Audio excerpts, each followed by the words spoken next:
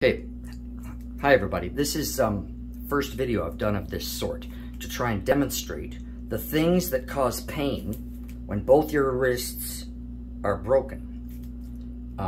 This is one of the dishes. Now I'm hoping you can see what I'm doing here. I had to take the braces off, which is the first problem, because you can't get them all wet and move around in the sink with them. So one of the things that really hurt right here was turning the crank to raise the camera up on the tripod. Simple little movement hurts. Okay, so doing dishes is really problematic because I'm trying to use my right hand because I'm right-handed to do this. I've been trying for the last 2 weeks to use my left hand to do this. Well, my left hand is, well, relatively unfunctional. So I hold on to the item with my right hand, which is ow, ow, ow. Not comfortable at all. The hot water feels great.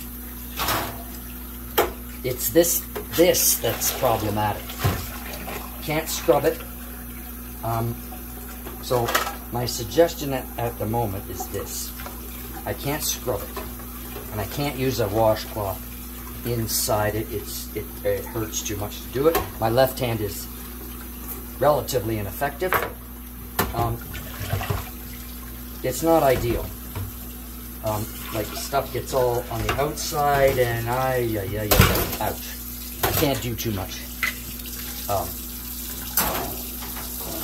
Things are only rudimentarily cleaned, not cleaned properly. But the brush probably is going to be the way to do this. Even with a brace on, I could do this if I don't get this hand wet. Okay? So, dishes is one thing. Even doing this, if you can imagine, taking your right hand and moving it in this manner, this way, to clean a spoon. No.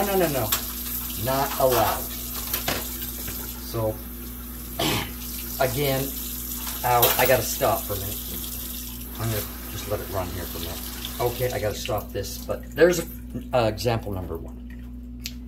That's November 2022.